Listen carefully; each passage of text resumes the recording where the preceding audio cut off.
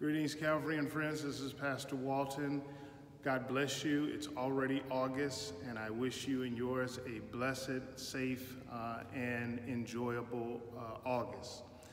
We're going to begin a new sermon series today, and that sermon series is called Imagining the Images of Jesus. Imagining the Images of Jesus. Let's look to God in prayer. Father, in the name of Jesus, please let the words of my mouth and the meditation of all of our hearts together be acceptable in your sight, O Lord, our strength and our Redeemer. In Jesus' name we pray and give thanks. Amen. When you think of Jesus, what does he look like to you? Can you see your own image or images of him? I want to give you just a second to think about that. Your own image or images of Jesus. The title of this four-part series is Imagining the Images of Jesus. Imagining the Images of Jesus. 4 sermons, 4 imagined images or facial expressions or series of facial expressions of Jesus. And I realize that the way that I would think about it is not the way that you would necessarily think about it, but it's just to get us all thinking about Jesus. The purpose of this series is in accord with our mission and our vision as a church family. We can imagine in our own ways what Jesus looked like to the disciples when he gave his great commission to them according to Matthew's gospel in the 28th chapter, verses 16 through 20, for example. And we can also imagine how Jesus felt, the pre-incarnate Jesus, as he observed the prototype of our vision, Joseph, as he observed Joseph's rise from the pit to the palace in Egypt. Somebody just got what I was talking about in terms of imagining the images. I thank God for that. Thank you, Holy Spirit. Why is this important, somebody may ask? And I'm glad for the question. And the question that you asked actually pushes me to my thesis for this sermon. And this is my thesis. It is that Jesus Christ is the only way to eternal life. And we see that backed up in John 14:6, as well as other places.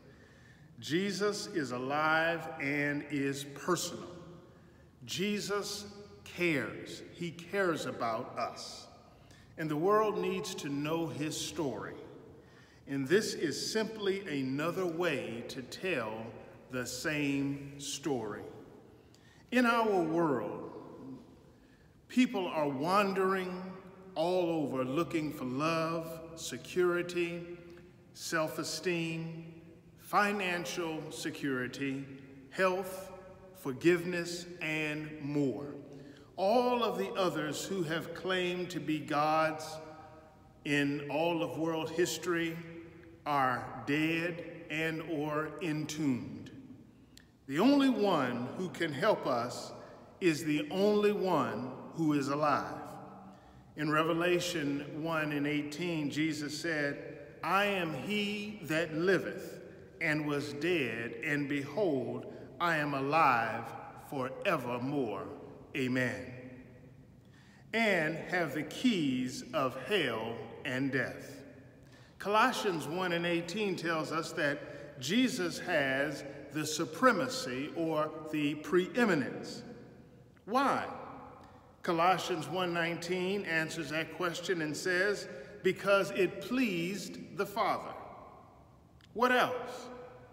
Following that, Colossians 1:20 says that he made peace through the blood of his cross and is the only one able to reconcile all things unto himself. Who wouldn't serve, as the old preachers used to say, who wouldn't serve a God like that? But many have not heard of him. and many who have heard of him won't serve him. And that's why I'm preaching about his all-sufficiency and his care, to tell a dying world about the only one who is able to save. The first sermonic scripture for this 4-sermon series, I know you've been waiting on this, is taken from Genesis 1:26a, where it says in the NIV, let us make mankind, or meaning humankind, in our likeness or image. The us is Father, Son, and Spirit, the Trinity, the Godhead. If you want to read up more on the Godhead, a good, helpful place to start with is in Colossians chapter 1. Colossians, one of Paul's letters in the New Testament, Colossians chapter 1.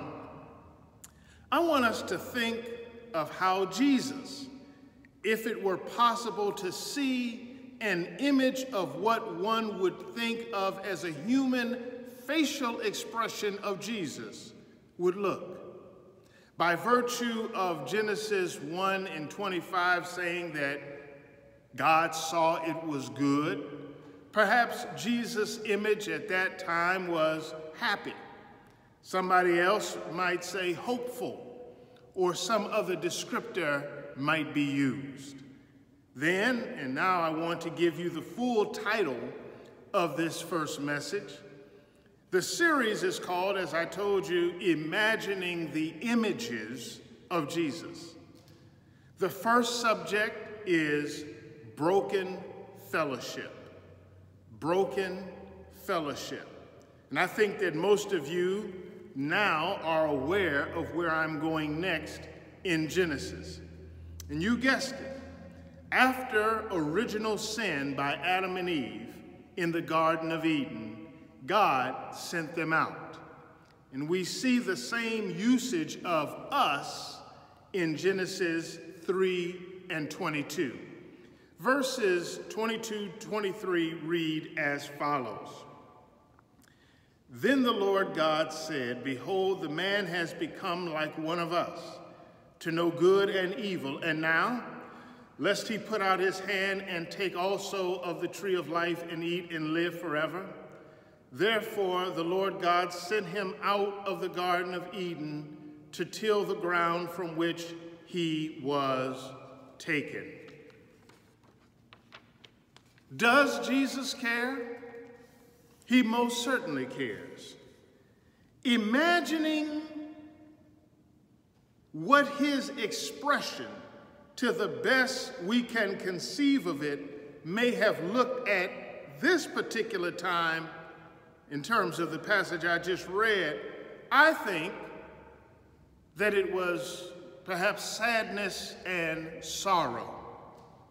Broken fellowship with him made God, Father, Son, and Holy Spirit sad then, I believe the Bible teaches, and makes the Godhead, the Trinity, revealed in Jesus Christ, because he is the fullness of the Godhead bodily. I believe it makes God sad today.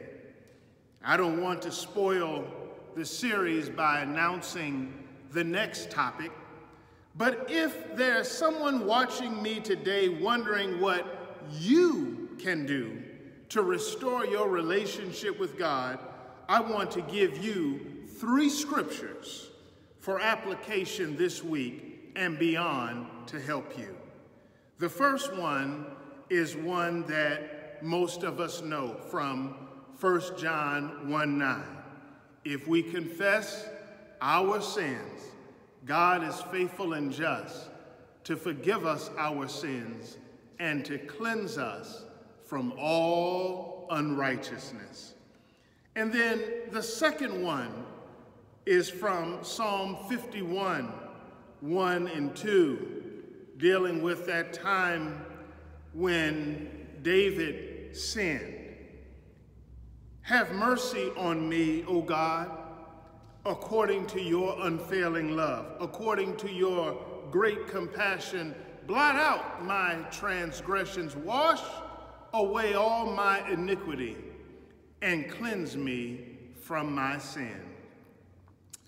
And then the third and final one is Psalm 51, 10 through 12, continuing in that same psalm. David says, "Create in me a pure heart," or a clean heart, O God, "and renew a steadfast spirit within me. Do not cast me away from your presence, or take your Holy Spirit from me. Restore to me the joy of your salvation, and grant me a willing spirit to sustain me." Maybe you've been watching or listening, you don't know Jesus Christ as your personal Savior.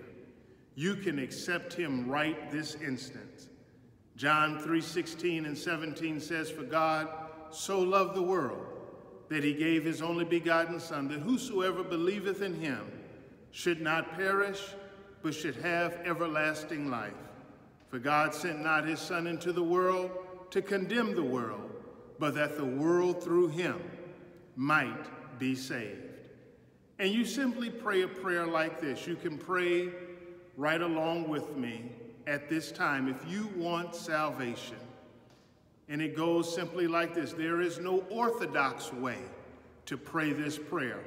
It's all about confessing our need for a Savior. And the only one who is able to save us is the only one who died on the cross of Calvary.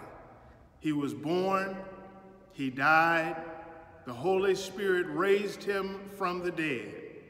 He ascended into glory, and one day he's coming back for his church.